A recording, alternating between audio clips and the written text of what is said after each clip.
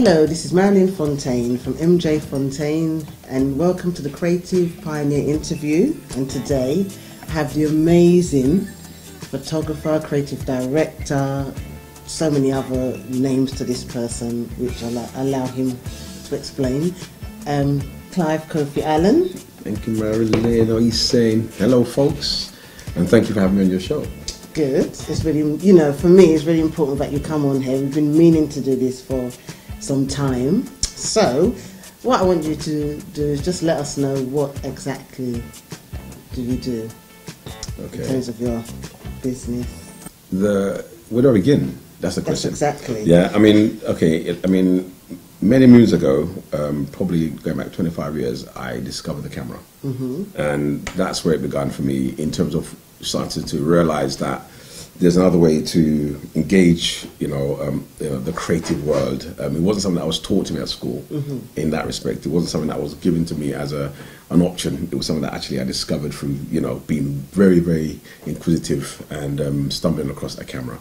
From then, I had to go through tremendous amount of hurdles to get to where I am today. Right. So initially, everyone would know me as a photographer, and I think that's a massive part of my development. Going into other areas, which I've now diversifying. So I did photography, a lot of photography. Worked a lot within the music industry, facilitated on tremendous amount of projects, some really cool projects. Be creative direction, be consultation, be art directing and stuff like that. But ultimately, for me, I like to bring it home. I came from the analog era of photography, so there was no digital screens and stuff like that. Which it took me a while to get my head around it. But now I got best of both worlds. Right. Do you know what I mean? And then the work progressively got into the fine art arena.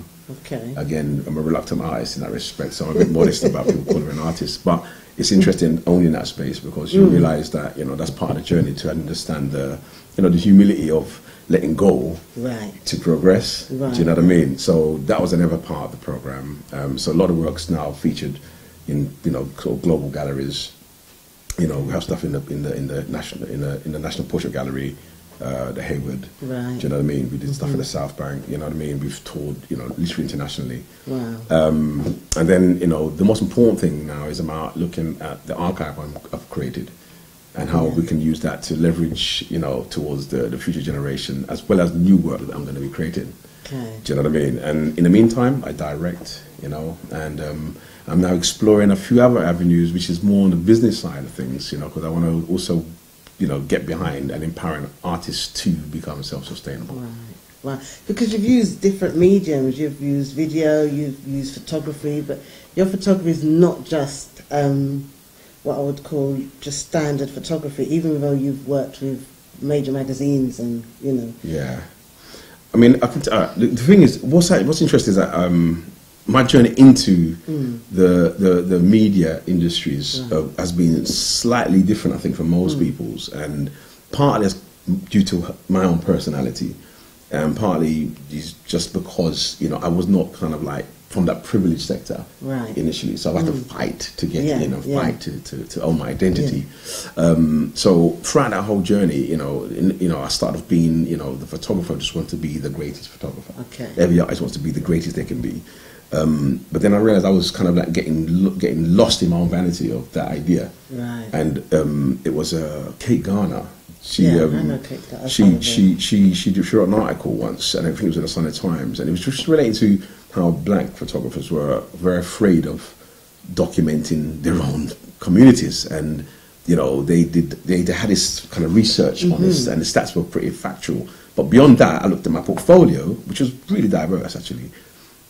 But really, I was still aspiring beyond something that I'm not. Not saying that we should limit ourselves to just our communities, but I wanted to have. I couldn't see the identity shift in the world I was in, and I thought she was really on point. Even though I was a bit peed off, because when you're a black photographer doing that kind of work, you kind of get pigeonholed. Yeah. So you play with a double-edged sword. Whereas if you're a white photographer doing that, you are somewhat elevated. You become super cool, super fly. You're the guy. And I'm like, well, that ain't right either. So ultimately, I had to make a decision. Yeah, yeah. And I'm going home looking at my work. I'm thinking, well, actually, I'm just a photographer. I'm a visual artist. I'm a visionary, and I never really saw it in black and white. Yeah. You know, but actually, if you put it into that context, and that I was to die tomorrow, you know, fingers crossed, I still live. But if I die tomorrow, what would be my story? What would be my contribution? How would I have actually, you know, deterred anything that I could have done differently? Do you know what I mean? Yeah. So I decided that I was going to use that camera and explore, you know, what do we look like outside of the mainstream? Right. Yeah. You know, and then also what other cultures look like outside the mainstream. Yeah. So again, it was not, you know, restricted to or limited to either way or course. It was actually about, you know, how do I explore and expand my repertoire? And then fundamentally, I found a whole new sensation of vibes within my work, within, you know, printing in the dark room, within, you know, how I approached a subject, within how I saw light. I went into the microcosm of understanding the principle of lighting, all right, before I even got into, you know, the idea of the cameras and the lenses. And I never was the guy with the big camera and the big lens. I would work humbly with whatever I had available. Okay, so it was later when I kind of really could afford or could hire in particular equipment. So I would always say to artists, never get too bogged down with all the what you think you need to have to actually achieve that element of, you know, engagement, you know, because the idea is worth more if you think about it. So it comes, for me, it shows in your work when you see the finished product, because it seems like there's some kind of transformation that's taken place, and it's not just through the electricals, you know, the camera, you know, the material. It's something that's happened through the process. It feels to me. So, you know, I see some of your images and there's specific, you know, tricks of light, certain colours. You know, the effects are slightly different. So for me, I see that you've used the process more than the actual equipment. Yeah. Well, medium. I think you know, I think because I'm not coming with this working from inside the box. Yeah. Yeah. Having worked inside the box, you know, I've actually enjoyed walking around the edges. Okay. And actually sort of like realizing that actually there's probably more sides than just four. Yeah. Because if you turn it around, it becomes a bit more three-dimensional. And then you start looking at it from another perspective, you realize that it's got sort of depth and scope. Yeah. And then, you know, you start looking at how can you transcend that thought. And, you know, initially it's born out of frustration because, you know, they said necessity is the mother of invention. Yeah. Yeah. And I stick fast to that. Do you know what I mean? So pre-Photoshop, I was kind of always seen in sort of multiple dimensions, or 3 or 4 dimensions, in terms of how I see you in a conversation. You know what I mean? We're having a superficial conversation, but at the same time, you know, there's another conversation. There's some subtext to the conversation. You know what I mean? And then there's the agenda to the conversation. You know what I mean? So, you know, that to me is like, I could just listen to you superficially and be happy with that, and, you know, go about my business, or I could actually listen to that conversation and think, actually, you know what, that was interesting, because, you know, she engaged me in various ways and how that was done, and that made me feel kind of like I can open up here, you know. And technically, that is all part of the process. You know, preceding digital, the engagement of photography was based on alchemy. Right. You know what I mean? And I've always adhered to the idea of light and photosynthesis. Okay. So there's parallels running between the idea of the photosynthesis, photography, photosynthesis, life, and there's an interesting relation that used to happen. Yeah. So I've always kept to that spirit or that soul within my work. Do you know what I mean? And then to transcend that into digital, that was harder work. Yeah, it must be different. I mean, it's quite interesting because how was it difficult for you? Because it goes to my next question about how important it is for you to have creative control. Well, I mean, creative control is one thing. I think it's difficult when you are in the middle of the road. So, like, for me to transcend into digital, I had to walk that middle of the road for nearly 2-3 years, and it felt like you was in no man's land. Okay, so that's a real journey. Like I'm telling you, I'm like, oh, do I go there? You know, I mean, do I use that microwave to cook my food, or I like my oven? I like the smells. I like the seasoning, but the ready-made pack is there, and you can get it now. So you know, you had to put it into context. You know, because I knew how important it is to me to have artistic control, and I think how important is it for me to be playful? to create, and still be in control of letting it happen. Right. So again, it's like, again, music is a really massive passion of mine. Yeah. And the best music I've ever heard is when, like, when the jazz band, for instance, are just warming up and it sounds like a lot of noise. But they're coming together. And, all the orchestra, and they go off on a preamble, you know what I mean? But then automatically, no conductor even, they just synchronize. Okay. And you find that there's a synergy to the harmony. There was a journey in the first place, and you trusted ourselves to get there. Yeah. And that's part of the process for me in art and photography. Right. And photography is my catalyst. It's not the beginning. It's not the end. It's not the beginning or the end. Actually, it's the middle part of my process. It's really interesting because what you're describing there to me is that part of you surrenders to something, and it's almost. Do you have how much of that process is intuition? And how much is it experience? Well, I don't know. Guys can have intuition, right? I mean, here's your debate. Can we have intuition? Does men have intuition? And well, this is important. I mean, I've had this argument within the intellectual arenas, and we've had it amongst my peers who's working from within the abstract art space to photographers to filmmakers, and amongst the peers, we all agree, like intuitively, it's where it's most significant. Yeah. However, it's least spoken about. Yeah. It's very much, in a calculus or in a reference to something. And I'm like, well, then it's not for me. It's not what it's about. I mean, if I'm inspired, I'm inspired. That's right. But fundamentally, I mean, that no two people are alike. Yeah. Even if they're twins, they're not alike. So when I'm working, I mean, I can have similar processes to engage something. But I like to allow things to happen, sometimes to my detriment, but majority of the time, is to create something that's unique. So, so when you're working with somebody, I mean, you've done quite a bit of what we would call celebrity photography.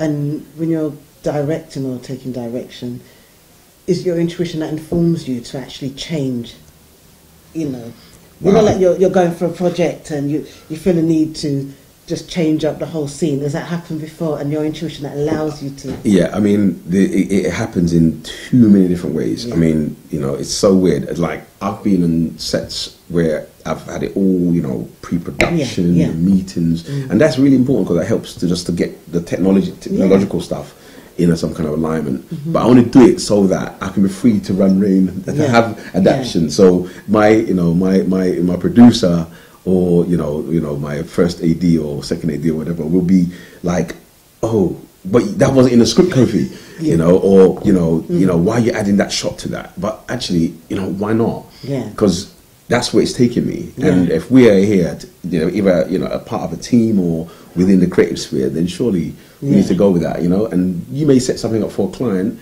that really had this, thought it's going to work because on paper it sounded good, but actually when they were there, they could have a bad day. They may want to adapt something. So I always kind of leave myself open to that adaptation because I think life is never so static and rigid. Unless you're getting paid as, 20 grand a day by the advertising agency, then you're like, okay, I'll come and do that picture. But that is not necessarily, and even if I did that, all right, there's a subtext to my story.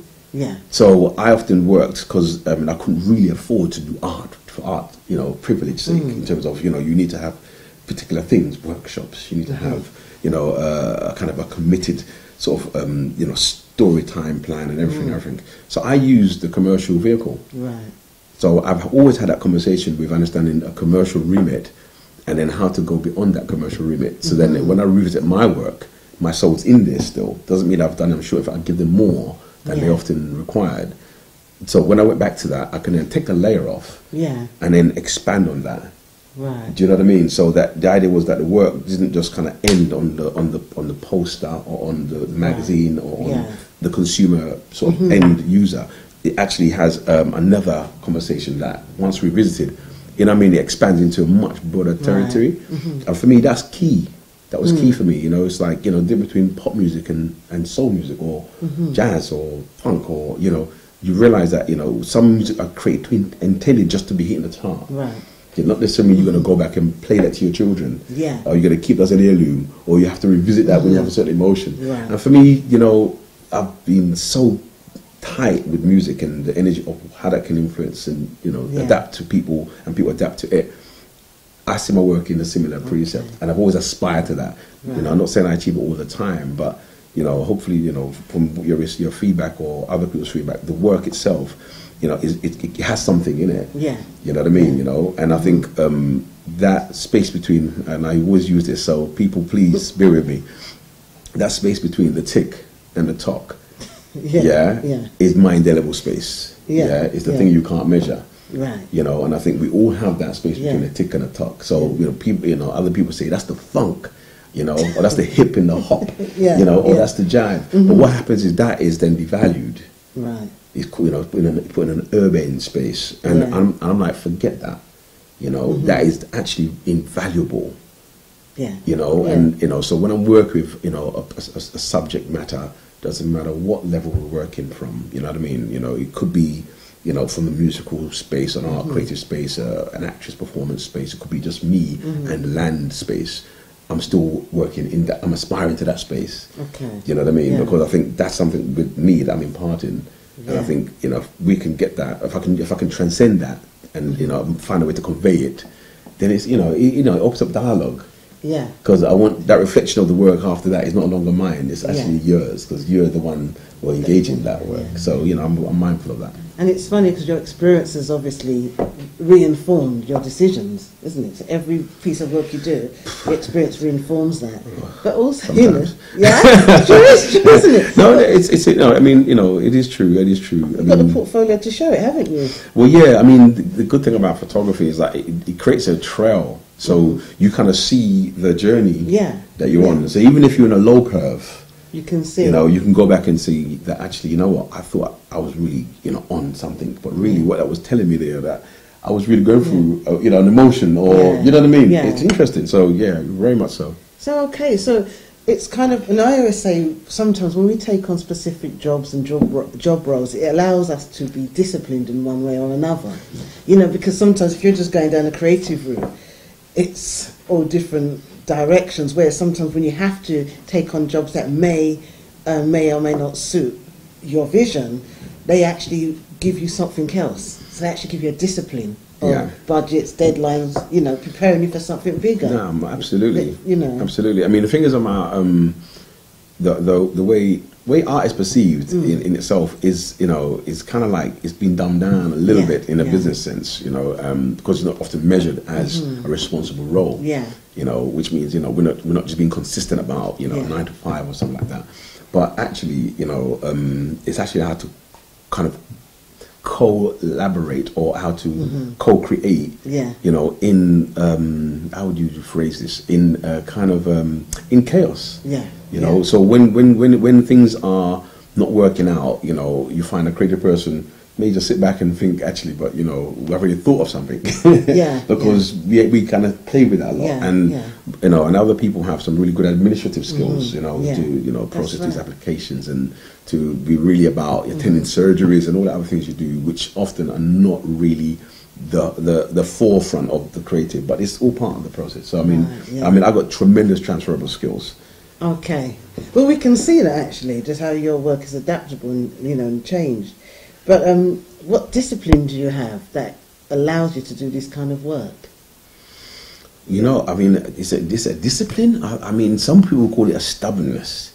You know, some people call it like resilience. Yeah. You know, some will be like, you know, my discipline is actually stillness. Yeah. If anything, you know, my discipline is really about, you know, despite what you may think life has fed you or thrown at you or challenged you with, that, you know, there is an objective. Yeah. Do you know what I mean? And photographically is one way to transcend it. But if I lost my camera tomorrow, heaven forbid, then I'm going to find another way to transcend that. You know, so my discipline is, you know, using my senses, you know, listening and looking, you know, and really trying to absorb and then, you know, transcend. So like I said, the same thing with photosynthesis and alchemy, it's no different. So that stillness is you being still within yourself for a while. Definitely. And that, so it's like a meditation. Yeah, well, you know, it's approaching it like exactly your own kind of meditation. You know, I mean, I think I would never like to project, this is how I do it, you should do the same thing. It's just like, come on, take an element of what you think works for you. Yeah. But you are you. You don't dress like me, you don't walk like me. You know what I mean? We may be the same, I don't know, shade, we may be the, height or same build, but actually, we're all different, you know what I mean? So. But I think that what you're saying, to be that dynamic outward, you need to be going inside to kind of refuel yourself. So what you're following is a normal standard. Yeah, well, I mean, see, for me, it's just normal. Cause no, exactly. I think, I work with people, so I see this when they out and they come back in. And for someone who's watching this and they're trying to get into this type of industry and they're outward.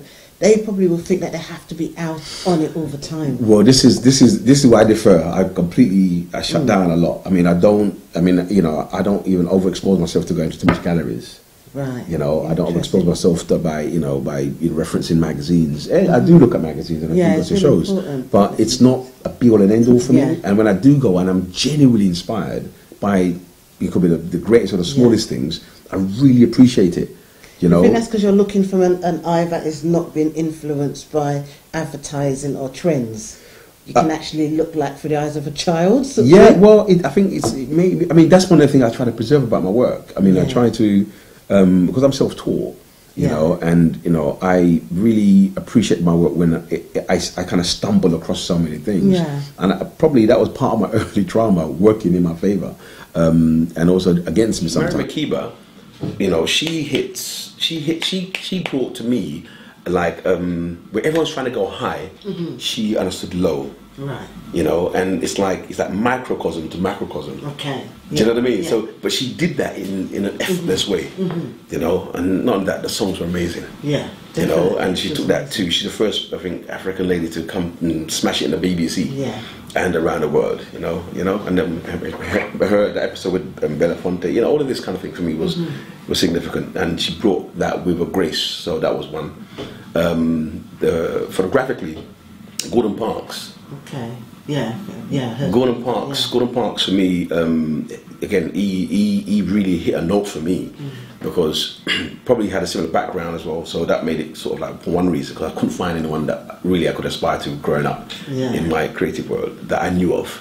And when I learned that, not only was he a great photographer that used that tool to engage social dialogue. Yeah. Do you know what I mean, right? Working for mainstream, media, press, at the Times, and then from that, writing scores, directing, Superfly, you know what I mean? And, that to me just said, actually, why limit yourself? Not to say you spread yourself thin, because unfortunately, there's a time people try to say, you're trying to do too much. Yeah. Now, in the media or engagement, if you're not doing those things, then you're pretty much redundant. Yeah. So it's very interesting, So we've been doing that for a very long time. So I say really, he was one of the original classics that took me into that space. And then another amazing. I call him a general in photography. Was Sido Kita. And Sido Kita, it was an old guy now, but he just photographed his village. That's what he did. He spent his time, I think it was in Senegal, and he just photographed his village. And if you saw the images, the level, so basically he's an old man now, and some curious gallery in France stumbled across some negatives and pictures when they saw what the man had under his bed. I'm talking, you can't buy a picture for less than 10 grand. Wow. But again, the context of value and the context of what we do as visual artists, the context of and us understanding this and that's why I'm here, you know what I mean, to look at, how are we engaging this, do you know what I mean, how are we collecting and how are we accrediting the creators, you know what I mean, why are we alive? Because I think, we got caught up in this kind of idea and pursuing things which are kind of nearly superficial, or they limit themselves to that superficial sort of investment, not realizing that actually it's indelible if you understand that which is part of you. Yeah. Do you know what I mean? And how that transcends the limitations of that thing that's going to wear out next month or next year. Yeah. So I'm definitely about pushing that part of myself, because these guys have set the way. Some didn't know they were even doing it, but actually they set the tone. Do you know what I mean? And I think ultimately, as a creative person, the thing that is daunting is that you have responsibilities. I mean, that's like really daunting for a creative person. But you do, you have a voice, you know, and it's not about, just setting an agenda and that's what it's about. I think it's a cop-out personally. You know, I think it's about being honest about your emotions. You know, when you're up, you're down, you're down. But you have a vehicle that can actually measure that or even reflect that. And others can have the same experience because it enables them and empowers them to do the same. So that's the affinity and the connection to the work. It's interesting that others can have experience because it leads on to the next question. And what advice would you give to somebody starting out in this type of industry, film or photography? And what is it that you could have done better in hindsight? Okay. The first thing I say to anybody who's starting off in the creative world is actually take a time out and walk around the business. Yeah. Actually understand the nature of the industry, right? Because it's not pretty. Yeah. And I think the sooner you overcome that, not to say don't get too engrossed in it, but it's actually take the time to appreciate some of the things that, once you get immersed in your creative world, you may not be able to appreciate because you'll be frustrated to do the two at the same time. And I think also it gives you a notion to prepare yourself, so you have that extra armor, so you understand that, there's a means to engage in and there's a means not to engage. However, what's key to any person pursuing the journey of creativity is to know themselves, get into that identity of you, whatever aspect of you think it's important that you want to really walk that journey with. And that's not, it's easier said than done. It's a necessity. But it's a necessity. I mean, that's what we're all aspiring to. I'm not there. I'm still aspiring to. And my work kind of informs me. Excuse me. My work kind of informs me. What state of evolution. I mean, today. That's creative energy, doesn't it? That kind of tells you what's going on with you. On a deeper level. I saw Miss Dynamite this weekend. Oh God, man, Miss Dynamite. There's one woman act. I'm thinking this lady has really stood the test of time, and the fans were like new fans, young kids, and but it was just the love in the space because she was admitting that, and she was allowing other people to share that, and the beats were dirty, it was some reggae riffs were kicking, so she wasn't trying to compromise it at all. She just being about the consistency, and I think for me, I see my images, I see my work as that baseline, and some people it is intimidating because they're not seeing it every day. I've just challenged the kind of the stereotype or the mythical scenario, and again, it's important that we have these opportunities to disperse the myth. You know what I mean? I'm a guy, I bleed, I cry, I have woman trouble, I have life, However, within that process, you know what I mean, we're still learning. And, I think we can all learn together. I think creativity is one of the most unique catalyst art form there is for us to actually explore ourselves. Do you know what I mean? And why not? And there's no limitation for my work. If you've seen the work, I want to challenge. Is that because you immerse yourself in that that energy, that creative energy? You just immerse yourself without even thinking about. I mean, your negative self-talk must be minimal when you're working because you just go for it. Oh, that's actually when you actually in the creative. When I'm actually in the doing, It's the ultimate high. I could live there, right? But you realize you can't. You burn yourself out. So what it is, you have to appreciate the journey. So every day now, there's little things that happen, and I kind of just smile to myself because I'm like, wow, I'm so grateful. I actually see that. I stop and look at it. Where some people will just walk on by, Or they can have a negative self-talk that make them doubt their work. Well, I think we all have negative self-talk. It's a question of what do we do with it. Because there's negative and there's positive, so that's a challenge. And I'm like, I charge myself. So I'm like, well, if you're gonna be giving me some, as Jamaican they say, duppy talk, then I said get behind me because I'm moving forward. Thank you. That's really important. Thank you for but if you're negative, I'm accentuating this positive from that scenario. So otherwise, we could take a long conversation about the histories and the pains and the traumas and all this stuff.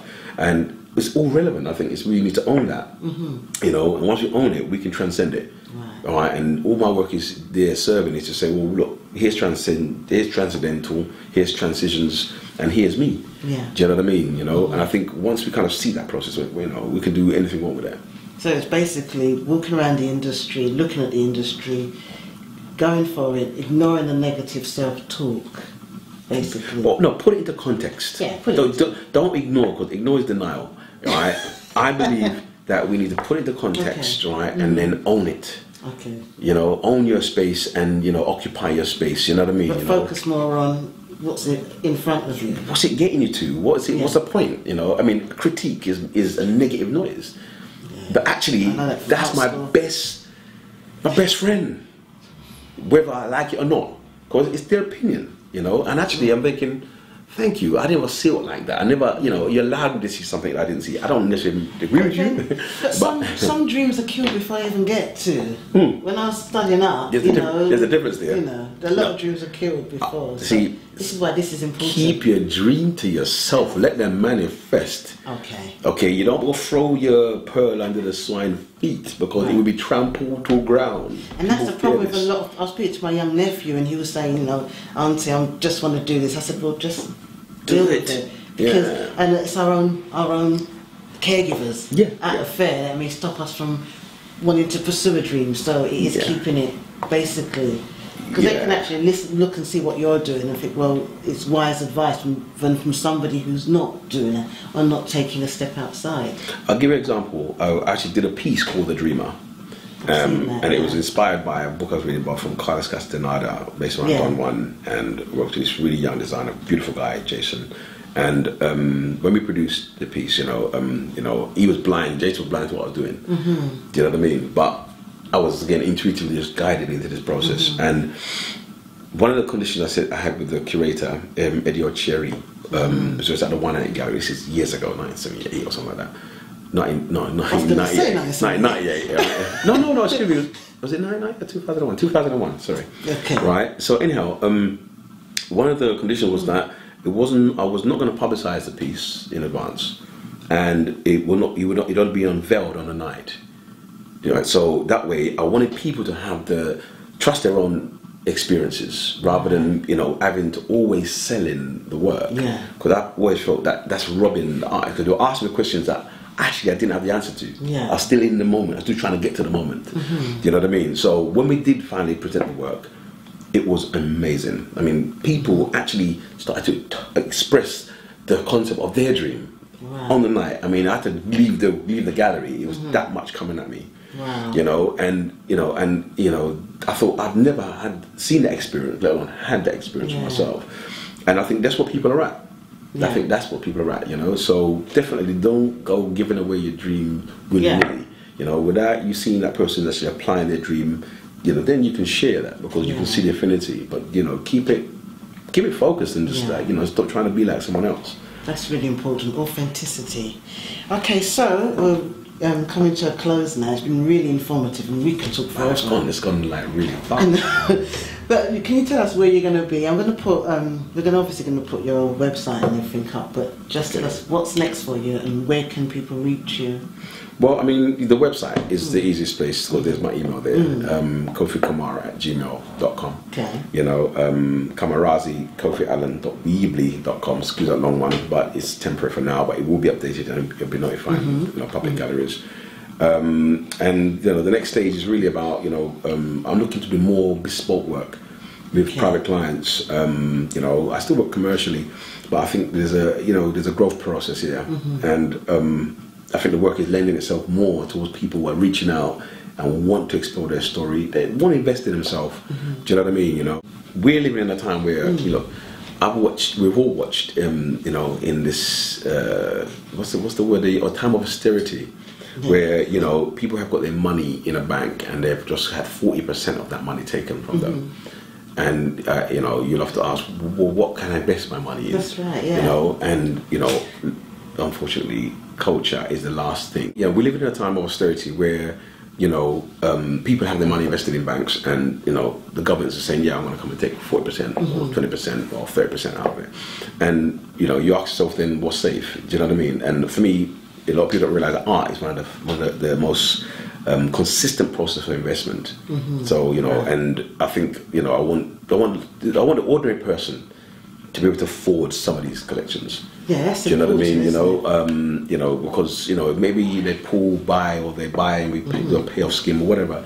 But I think, you know, I want to make, you know, I'm open to have the conversation as long as they're serious. Because I'm not going to be taken for a ride, you know what I mean? You know, but at the same time, you know, I want to meet them halfway and build that relationship with clients, because people are growing. We go through, you know, we don't go for ups and downs, we go through cycles. Yeah. You know, so I believe that, you know, if we help each other through the cycle, when we get back to that point of reference, art is one of the things that I use as my reference, like a mantra. Well, it does affect your house. When you have art around your house, it does have an effect on your home. So you're buying really an effect.